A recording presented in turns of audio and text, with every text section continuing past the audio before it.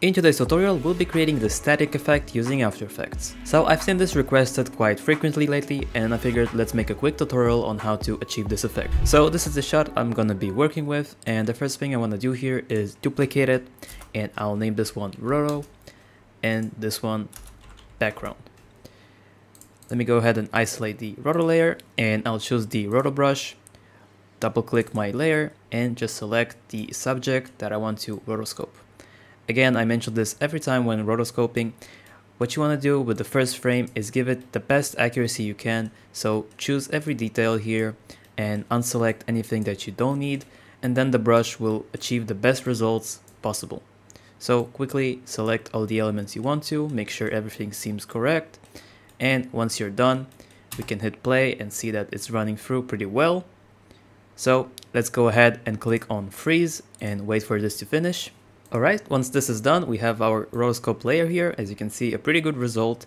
What I want to do here is go into the feather and maybe increase this just a bit, so maybe set it to 15. The shift edge I will set to -5 and reduce chatter maybe 5 as well, just in case we have some chattering here around the beard part.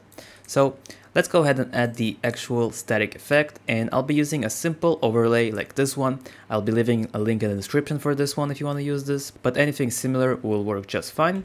So let me just scale this down a bit, and what you want to do here, let's rename this to static, and I'll drop this below my roto layer and make it an alpha matte to the rotoscope layer we just created, so we are already getting this type of effect. Now let's add some color to this, so we can use an effect like tint, for example, and let me change the map white to something bluish, hit OK, and this is our basic static effect. So for our background layer, I'll hit T for opacity and set it to about 50, and I also want to add a slight tint effect, so I'll add a tint effect and maybe set it to 30.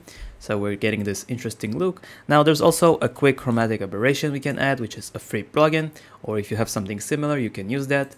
And I'll set the position to something like 2, and we're just getting this chromatic effect in the background. Now for the main static effect, this is how it usually looks, but I figured it's too blank and solid, so what can I do to make this a bit more interesting?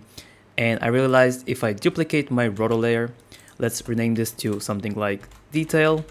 I will enable this layer and I'll add an effect called extract, and let me just isolate this, and here I can go ahead and extract some of the white maybe and some of the black just a bit, and we'll up the softness here as well, maybe lower this down a bit. And if we enable back the rest of the layers, we're getting this kind of a cool effect here, which bring up some of the details so it's not so flat. And I can also set the opacity to maybe something like 70. And this already makes the effect look much more interesting in my opinion. And lastly, let's add a touch of glow here. So on my original roto mask layer, I will add a simple glow, and let's just up some of the settings here, maybe down the intensity, and just to give this sort of a glowing outline here. So this is how you can achieve this static effect. I hope this short tutorial was useful. Thanks for watching, and I'll see you in the next one.